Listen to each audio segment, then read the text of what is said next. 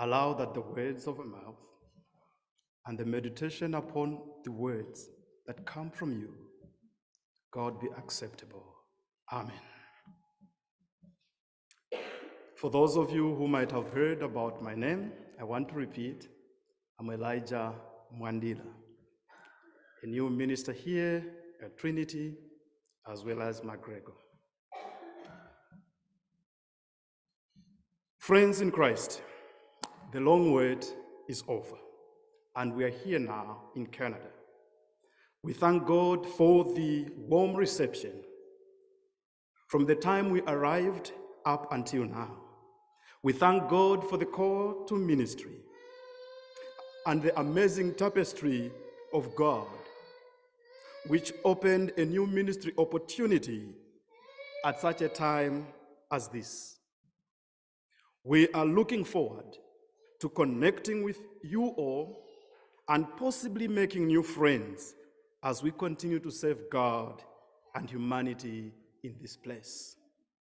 Reflecting on the process of our relocation to here, it tells us a lot about God's presence in our time and lives. Time and again, we are communicating so that we would update each other on the progress of our immigration processes and our travel plans. When we finally arrived at the airport in Winnipeg, we received a wonderful welcome from the team that was waiting for us, seeing the placards, the Mwandila family. And that to us reflected the presence of God. God's manifestation at that time is an epiphany on its own and confirmed to us that indeed the long wait is over. Reflecting on this reading, along with other passages, leads us to ponder on what it looked like to wait for something precious and the relief that comes when you get it, and the responsibility that comes along with it. I can imagine how it was for the first century followers of Jesus who waited upon the reign of God. Friends, they waited for the Messiah to come and liberate them from the oppressive regime. Interestingly, this is what Mark is presenting to his readers. Mark explains that the announcement of God's inbreaking into the history and lives of God's people happened in Galilee. And so Mark is particular in a way about the place.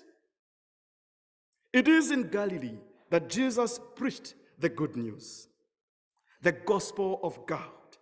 Understanding this announcement in its context is significant for us today. Reading it from the Greek version, it gives more detail to the nature of the gospel. It tells us to be the gospel from God, the gospel about God, and the gospel of God. This connects well with the message that Jesus preached. Jesus said, the time is fulfilled, and the reign of God is at hand. Jesus ministers to people that hoped for emancipation for some time. Amidst their worries and concerns, the message of Jesus is announced to them, is announced to the people of God, and it gives hope to the people of God in one way or another. Their worries, their concerns are taken off. The long wait for them is over. It is similar to the waiting of the people of Nineveh. They heard the word of God when we read from Jonah 3, 1 to 10. And when Jonah preached, they humbled themselves for reconciliation. We are told in Scripture that God heard their cry and relented from destroying them. The long wait was over, and God brought new hope and new life for humanity. The coming of Jesus into the world is the coming of God's reign. God's reign is identified with so many things. such as inclusion, welcome, justice, equality, equity, care, love, and hope for a better life. Jesus himself called it the abundant life for all. God's reign comes into the world to give peace and create fellowship. Our world, sadly, lacks peace, love, and care, among many other things. We still get people being displaced from their lands and being disconnected from their loved ones because of civil wars in Africa, Ukrainian war, families being separated from their loved ones who have died and are still dying in the battlefront to defend the pride of the nation. The sad events in Gaza are very heart-wrenching to watch on our televisions, and it's now like over 100 days of those hostilities that have brought untold sufferings on people, especially senior citizens, women, and children. Our companions are hoping and waiting for the end of their terror. What do? We have to keep looking, hoping for the inbreaking of God's reign in our lives, hoping the inbreaking of God's presence in the person of Jesus will still make meaning in our world. The appearance of Jesus affirms to us, beloved, that God is with us. However, this gospel comes along with a call on the people of God. It calls us to repent and believe in the gospel. I can imagine what repentance would look like today. It would be a turnaround from our participation in any form of injustice so that we champion the reign of God. It is promoting healing and reconciliation in our communities. It is joining hands with movements that seek the good of all and promoting justice every time.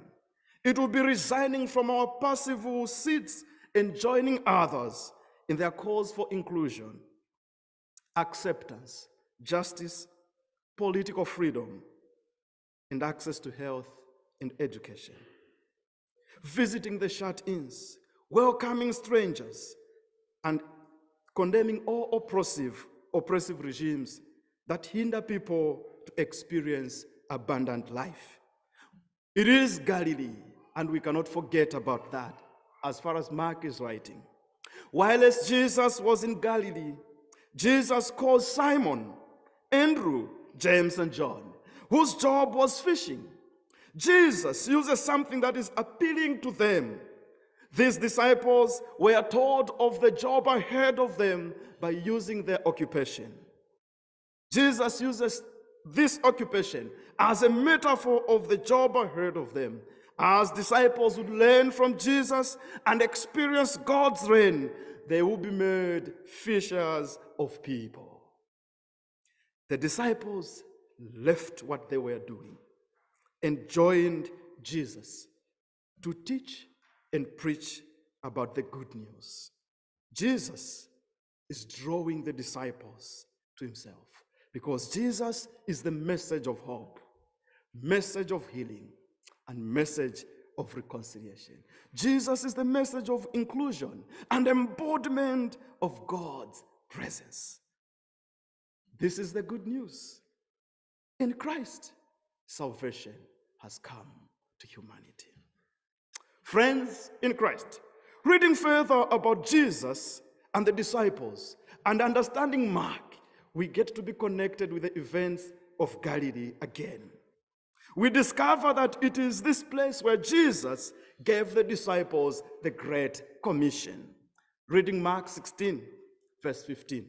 Jesus said, "Go into all the world and proclaim the gospel to the whole creation." The gospel of God is not only bringing spiritual salvation, but covers the entire life of humanity and creation. Maybe that is the reason other interpreters opt to use good tidings for gospel to express the practical import of salvation. Mark explains how God's reign is connected to the person of Jesus and helps us to connect that with other passages of Scripture. It is like this: the reign of God is fulfilled in Jesus. Jesus announces it to the church, and Jesus sends the church into the world, and we are part of that church that is sent into the world. We are sent to share God's love to the people of all races, classes, identities, or belonging. Paul, in his writing in 1 Corinthians 7, 29 to 31, encouraged the church in Corinth to express the reign of God in the present, even as they waited for the future, because the long wait is over. And God's reign and God's inbreaking into their present life is visible as they wait for it. For Paul and his contemporaries, and I guess so even in our times, God's reign and God's presence is with us every day and at different places. It is with us at coffee shops, with us at home with family and friends, with us in hospitals when somebody comes and visits us, with us on the roads, shopping malls, and you are going with somebody and you simply hear, "Don't worry, it's all on me. It's all on me."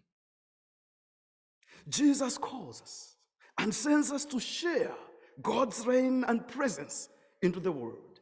We proclaim God's reign and share God's presence with others when we visit the sick in hospitals, in senior homes, and also those living in assisted living apartments. When we also share our lives with the strangers, share our lives with the homeless people, share our lives with the ostracized. People in such places, in such situations, have been longing for God's inbreaking and presence through us. Such interactions assure us of God's presence. In one way or another, we all experience God's reign and God's presence, and the long wait is over. Amen.